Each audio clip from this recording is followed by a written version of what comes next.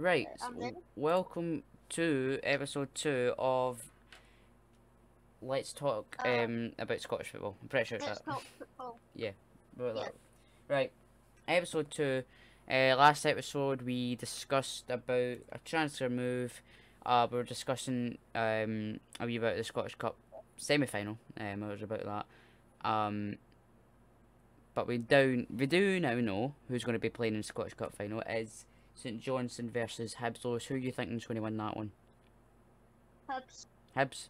I think Hibs are going to win There's it as such well. a great goalkeeper in goal. Yeah. I don't know how it Oh yeah, is. we discussed them as well. Yeah, transfer news. Yeah, Marciano. Yeah. But let's before we get it loose because obviously tomorrow night is Scott Brown's last game for Celtic at Celtic Park. Okay. Um, if you can think, I don't know if you've got it off the top of your head, but I've got some moments here on my phone anyway. But are you get any top moments of Scott Brown you can remember maybe if you can off your head? Probably. Although there's none I was actually there to see. Yeah. Because I only gone to football. This is probably the play. What was those? Probably the Brunei. Ah, yeah. Also when he scored that goal recently, that was a really good goal. Oh yeah, definitely. Just turn something there, guys. Well, I've got some top 5 Scott Brown moments here. I don't know if you'll agree with this, but see when before Rodgers came in for say Ronnie Dyer left Celtic. Yeah. So Brown was in a bad situation. He was getting injuries and he was getting, and they were and such were holding him upright, and he was never fully fit. Okay, and when Brendan Rodgers came in, I think really, to be honest, I think he relit his career for a couple of, you know the story after it, the invincible season. I don't know how we managed to do it, but we did it. I remember this one very well because I thought when Hampton scored that night, was it 89th or 99th win at equaliser. I think it was 90th. I thought, we've blew it again, we've blew another 1-0 lead. We should have been beating Hampton about 4 or 5-0, the whole game. But Rangers had just dropped points away to Aberdeen, and we thought that we were going to go too clear at the top, going into the Christmas period. However, a late Ogrenpole equaliser changed things, but of course, if any man could change the complexion of that title race, it was going to be Scott Brown. It had to be him, didn't it? It just had it written in the stars, I to say. I'll put, 2 more in, we'll get 2 more in. You know the song with Scott Brown won the league at Rugby Park. How can you can't forget that one. So the corner came in, it came off a Boyata's head, and then I don't know what Scott Brown just volleyed and it deflected. I don't know how it went in, to be honest. I don't know how it went in. But it did go in. And we went 8 points clear at the top, and then you know the story from that. Top 10 questions scientists still can't answer. And the last one, Captain Invincible. Who can forget that? The Invincible season. But we'll move on from that. And we've got some news about, not just from Celtic, but from Rangers as well. I told Lewis a wee bit earlier when we left school.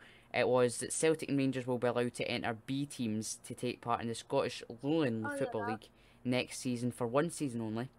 A majority of Lowland League clubs voted in favour of this proposal today. And that was from the Sky Sports, if you're interested in that. Right, Lewis, you know a lot of loan players that are going to have to come back from for not just from Celtic or Rangers, but from Scottish. But for no other, let's start with the man himself, Olivier Cham, who got a transfer himself, got his own bloody manager from Marseille. He just left. I don't know how else to explain it. He's had one nightmare a season, not just for Celtic, but him himself. He made limited appearances for Celtic. You basically count on your hands. I think it was around about 6 or something, but he only made 6 appearances. I just found it here, 6 appearances, and he might want to add his 140.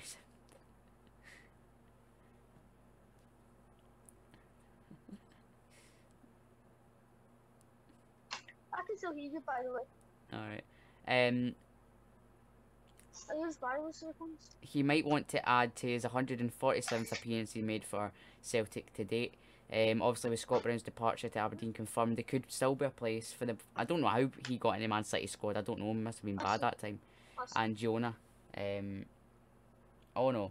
While we're doing this podcast, Man United are playing Leicester, and Luke Thomas just scored for Leicester. That's just pain in my pain. That's just pain. Right. Anyway, let's move on. There could still be a move for Enchant to come back, but I don't think it will be, Lewis. What do you think about you? Enchant to go? Please do just sell them. Even if it's a free, that's for the wages. Yeah. Oh, put a shirt on Aaron. I think we'll move on to... What? Did you see Aaron in the background? No, I just saw his head. That was it. Thank God. We'll move on to our Rangers. He was on loan to St Mirren, St Johnstone, sorry. His name is Glenn Middleton. He was a cup hero for St Johnstone the weekend there. He is he caught the eye in recent weeks since joining the Saints on loan in January. He scored a great free kick against St Mirren, good one. And he wants to be part of Gerrard's side next season, follow on from his move in January. So he's only had he scored 3 goals, 11 appearances, and 1 assist. That is maybe for you Rangers fans. What do you think about that? Do you think he'll be a good player coming back, or will Gerrard just loan him out, or even possible transfer him out? Move on to another Celtic player, Lewis. I don't know if you remember him, but I don't know. It was a weird signing. I don't know who managed to sign him. It was Marvin Schwed. Do you remember him? Oh yeah. A player who certainly would have helped Celtic this, well, according to this newspaper, said season. Many fans were curious regarding the loan move for Schwed this season. Oh, here we go, here we go. Oh. Yeah, that's the team that should play tomorrow night. That one. Well, it should be. Marciano should be there, you know. I would make one change. I make one change, Lewis. I would get somebody else for Kenny. I know he's probably alright in FIFA, but actually, you know what I mean. And I've literally just started this video right. Following on from his departure of wingers such as Scott Sinclair, I don't think we should have let him go. And serious injuries caused to Mikey Johnson, who recently just got back, and James Forrest this season. So they're going to be doing with a player to operate on the wings. Schwed had to prove his worth to Celtic following his arrival and seen very limited opportunities, even though he scored there on his debut in a Champions League qualifier for the club. This season saw the 2 times capped Ukrainian internationalist loaned out to Belgian side KV Michelin, where he faced off against another Celtic loanee in Jack Hendry. There you go. He had made 21 appearances in all competitions this season, scoring 4 goals and registering 3 assists. Depending on the manager and formation Celtic were looking to play next season, Schwed could be still yet become a valuable asset for the club next season. What do you think about Lewis? Do you think we should keep him maybe next season as a winger? Maybe? Marvin Schwed.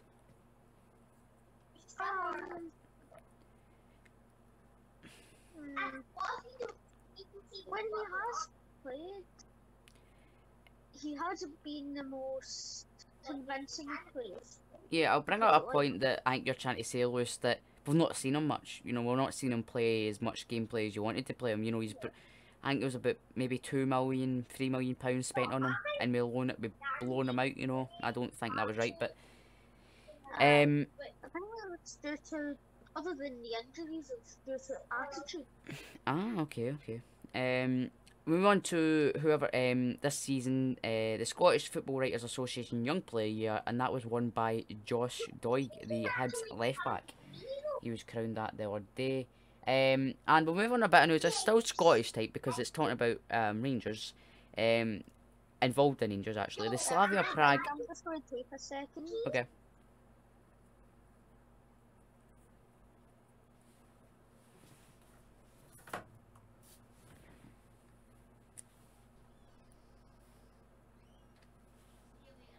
Right.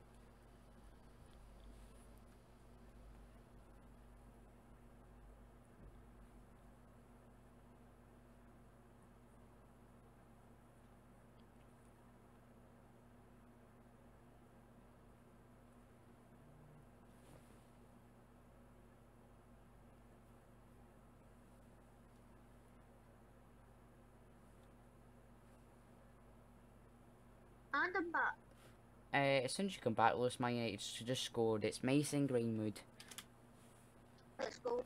As I was saying, Slavia Prague boss, I am not going to pronounce his name, that is going to be an impossible name to say, has expressed his admiration for the racist, he's a racist player, and he also claimed that, see Kemar Roof, how he got that challenge on the goalkeeper, he said Kemar Roof could have killed his goalkeeper. Well, it makes a fair point, it was a fractured skull. I didn't hear about the skull Yeah, fracture. I knew it was a bad injury, but like, yeah, skull he's fracture.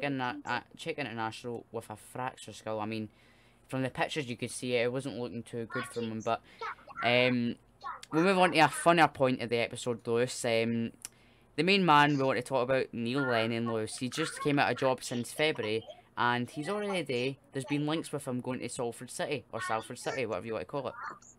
I am not even kidding. Considering that Salford got promotion when I thought they would like decide to win Yeah. the League 2 this year, he could maybe do a decent job while the club's just getting everything sorted out. Well, what they're trying to do. The bookies have Not got... in a 1 year thing, don't make a mistake like us. Yeah. Keep him the bookies have got him at 14-1. That's decent, I would say, if you're putting a bet on that one. And also Derek McInnes is in on the front line to get that job as well. Lewis, what do you think about I brought it out on the back pages video yesterday on my channel. What do you think about Conor McGregor's apparent talks to buy shares from Dermot Desmond at Celtic? What do you think about that? I'd take it. You take it? Like, I think he has good spirit. Considering his whole identity in MMA, he's one of my favourite MMA fighters. Granted, I don't know too many, but he certainly is one of my favourites. I think he could be good. I think he would be more interested in, you know, the fans as well if he bought a share, you know, and yeah. We'll move on. As long as we don't leave any big decisions up to him, because they might not see gets on the head.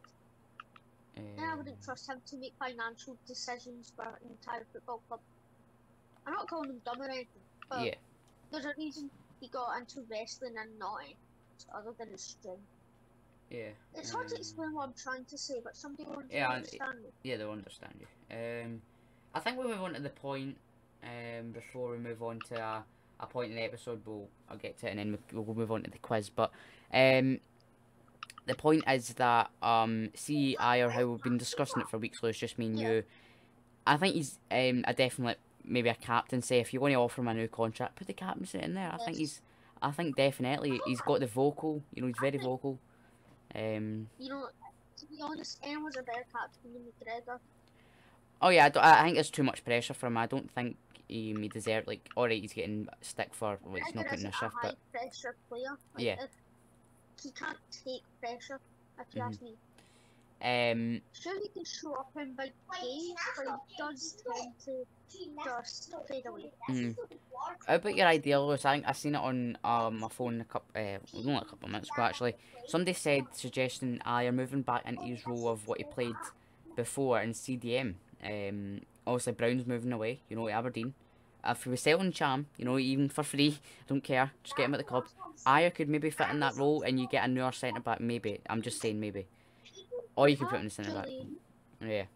We do have the man Lemeth, the Ayer, lookalike Stephen Welsh. Yeah. Him and Julian, I think, could be decent. Yeah, I think it would. For what Julian lacks in physical strength, my God, does Welsh have quite a bit of strength. Oh yeah, definitely. Lewis, I don't discuss it with you just yourself, but your thoughts on, I did make a video on it, I think it was about a couple of days ago or something, about Shane Duffy, obviously Celtic announcing that he has to go back early to Brighton because he picked up an injury and he'll be ruled out of Celtic's last 2 games this season. What's your thoughts on Duffy this season? Bad timing. I agree on that one, yeah. Any other? Obviously his dad died, so his mental health took a hit. But the thing is, he's not taking a step wrong for the Irish national team. Yeah. So, I don't really know what happened for the team playing, but I think if he had came in a different season, whether it be this next season or last season, he could have let the league on fire. I agree with that, Lewis. I mean, you know, obviously his dad died was, you know, very sad for him and stuff, but I think going to the point some Celtic fans are saying that maybe we should get, if Eddie Howe comes in, maybe go away from the point that if players are Celtic fans, you know, just, I don't know, if they're good, Get like Steve Cook in here. Aye. Eddie Howe's main captain. That's what I mean. If you can play football decently, you know, good footballer, get him in, you know. I'm happy enough. Whether even after a mercenary. Yeah. For a while, I'm happy enough. About Steve Cook. There's a reason he was made captain by Eddie Howe. I think he'd do a job at Celtic if he did move out to CDN. Well, while we're on the subject of Eddie Howe, Lewis, what do you think about Eddie Howe? Why is it taking so long? I know we got a statement earlier today. I think it's a good thing on why it's taking so long. Okay. It means he's got to get everything set up. The thing is, he doesn't want to go back into managing until the next season. Okay. Yeah. The summer anyway. Yeah. But really, I would say the main reason is he just doesn't want to get back into it now. He wants everything to be set with any clubs he might move to before he obviously goes to them. Yeah. Well, yeah, there was reports. I don't know if it's true. It's just, you know, obviously Instagram, but there was reports on some Celtic fan pages I was obviously following Instagram saying that Eddie Howe has just apparently had bought a house in the East End of Glasgow. A promising news. I don't know if it's just a load of, you know, maybe WhatsApp gossip, you know, but if it's true. Where some Rangers fan was typing that rule down. There's a reason Celtic aren't doing very well. Neil Lennox lost the dressing room. Him, Brown and Ayer fought, and Sorrow did something I can't remember. I had a bunch of players who were now on a big party against Lennon's wishes and just didn't talk to him for a while. Right. So you can't really trust a lot of things. I mean, yeah, I did send you a couple of weeks ago because I believed it myself. You know, Eddie Howe's, because you know, it was a black, you know, Mercedes. You know, you expect maybe Eddie Howe to come out of the van, you know, but it turned out it wasn't.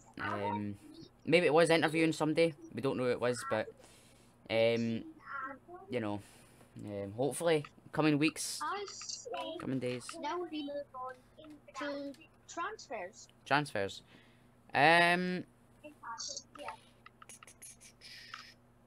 By the way, this doesn't have to be about Celtic. This is just general transfers. You got any transfer list? We're not too short to talk about football. We're now let's talk about football. Anyway, so reports are a goalkeeper has been linked with Bayern Munich to be centre to be backup as Nubel wants a move away. If I can find the article, I will tell you the goalkeeper's name. He's been linked with Bayern since Nubel wants someone to get more playtime. Okay. Also, the potential buyer of Derby County posted a house that I found on TikTok. Trying to pretend it was his own. Here you go. Buffon has been linked with it as backup. Ah, yes. I think it could be a good move. Obviously, Nubel needs playtime. And Buffon won't be playing for Juventus. That's my block. I think it could be a good move. What do you think? Yeah, that'd be good for him. More years into the interesting transfer rumours? I don't think so. I mean, I got the other one day in the first podcast about Beaton. That was really it. Oh, interesting news for Scottish fans, especially if you're a Motherwell fan. If you bought a season ticket for this season, Motherwell FC have come out with a big statement saying if you've bought a 2020/21 season ticket, we are giving you a free one for 2021/22. See you back home soon. What do you think about that, Lewis? I think every club should do that. And I'm being honest in saying that. Or at least do like a reduced price considering tickets can be. But would you please be a bit quieter? But on to that sort of thing, Ollie McBurney has recently been arrested for assaulting a person on camera. Really? Yeah, well, the guy looks exactly like Colin McCartney, and so far all they've noticed is it's a 25-year-old man who's on the video. Who else is 24? Okay. I might have accidentally said 25 there, but I meant 24. Okay. Like, other than the fact that McCartney said he doesn't even want to play for the Scottish national team. Yeah. But all I'm saying is, if it means, even Sheffield United fans don't want, if it means he doesn't have to kick a ball about for either teams, I'm happy enough. Right, we'll move on from one final point, and then we'll do the quiz to end off the podcast. We do it every day. Right. Importance of fans, Lewis. What does that bring to you? I'll say about that. I think the fans are probably the most important part. Yeah. Many teams have struggled without fans, but many teams have excelled, whether it be some of their players were just more confidence in here. The fans, like, cleared them for any little mistake, could have put them down. Like, due to many reasons, I think certain players would have regressed without fans. Yeah. But a lot of them would have improved. Like, I doubt Stephen Welsh would have been able to come through and do what he did this season last season with fans. And I really do think, like, your Sorrows and that, and even your Turnbull's, definitely wouldn't be able to do what they have. Yeah. Essentially. Well, on the importance of fans, which you've had it right in the button, but I'm going to talk about obviously not just Celtic, but I'm going to go Celtic here because I know, we're all Celtic, me and you're Celtic fans, but basically... Also, it's actually the easiest thing to talk about. Yeah. Basically, this season, I think Celtic, like the board and stuff, have treated us more like customers than actual fans, where they said in the summer... They treat us as wallets. Yes. Where they can just get money whenever they want it without realising. Yeah. People don't have to spend that money. It's simple, yeah. People have no reason to be loyal to a club. But Celtic fans do it. Every fan does it to the club that they love. Well, if they got the money, of course. But they were in the middle of a pandemic in June, right? Still in a pandemic in June, right? And the Celtic, or May, whenever renew tickets were out, back in May last year, right? And they came out and said, pay how much money? It was 400, 500 quid, depending on your tickets, right? Anyway, right? So they paid the money. Celtic, even through a crisis, Celtic fans paid the money, right? And this season, Celtic have just threw it right back in their faces. Yeah. Celtic should have... Do you know how much money Celtic would have made back with DVDs, T-shirts? You can think of the lot, Lewis. If Celtic spent millions, I mean millions, on good players, and look at the players we bought in the summer. I mean...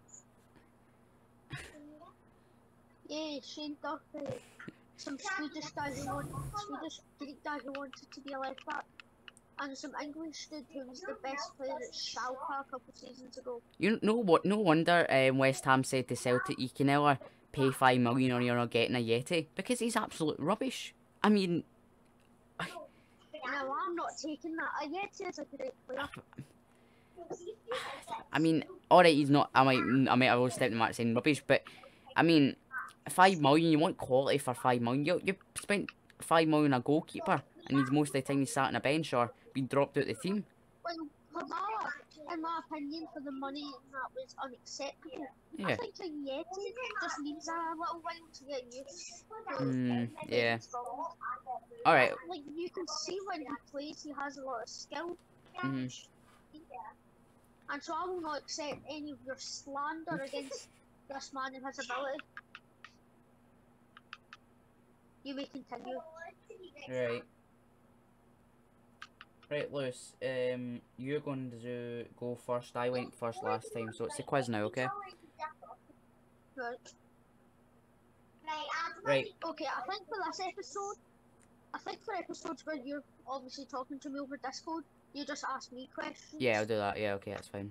Right, okay. Yeah, and if I'm at your house, then I'll ask you questions. Okay, right. So the quiz this week is for Lewis. So, Lewis, which team was the first outright winner of the Scottish League title? So this is the Scottish Premiership. Was it Celtic, Queen's Park, Rangers, or Dumbarton?